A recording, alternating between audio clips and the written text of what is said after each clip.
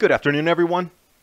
Taking a step back in time, Australian newspaper changes to bring climate upheaval, specifically focusing on cold weather and not being able to feed the population of the planet.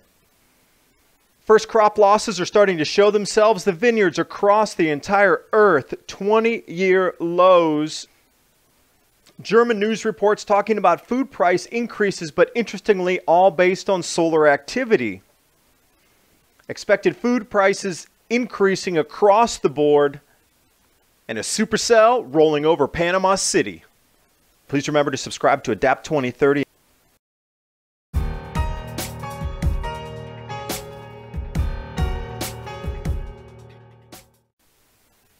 It's back again, what they were discussing in the 1970s before the prolonged solar maximum of the 1990s and early 2000s. Australian news changes to climate to bring upheaval, specifically focusing on how we're going to be able to feed the world's population as crops have significant changes in agricultural output. Global wine prices to soar.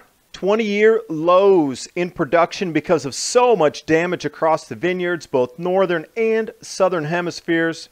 France, of course, and Austria, Switzerland, Germany, all crushed this year by freezes and hail. You know, frost striking with freezing rain. These are the kinds of conditions across all of Europe. And in the Wine Spectator, when they talk about historic damage, you know it's got to be severe. Buds caked in ice, as well as the hailstorms. Now, there's been smaller hail across France and Central Europe. When it comes down, it just rips everything to shreds, breaks open the skins of the grapes, everything lost during these storms. Now, these are tiny hail that are coming through, and when it's done, it rips the leaves off. Grain, wheats, corn, all across Europe this year pummeled by hail, high wind, and massive flooding. And it's just going to continue from here. But when we jump down to the southern hemisphere into Argentina, we'll take a look at the size of the hailstones that their vineyards were damaged with.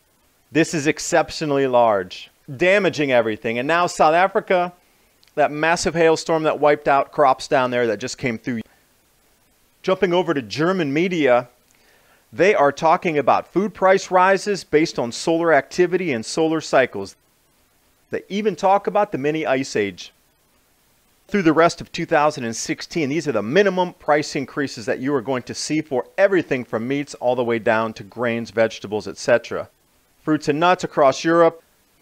And then jumping down into the southern hemisphere, especially over in Africa, they're looking at minimum 10% price increases overall. Some vegetables up almost 20%.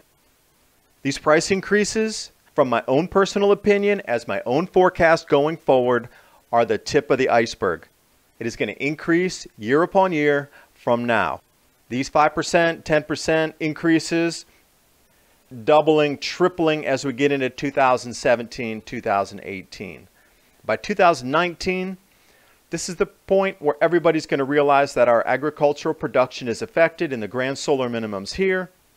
This is when the police are going to need to be called out onto the street, and the protection of food delivery systems and protection of farms globally.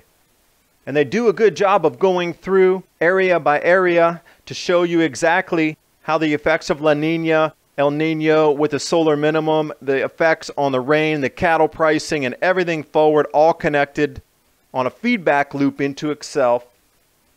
And I like the honesty in the report. At least they're pegging it on the grand solar minimum and changes in solar output.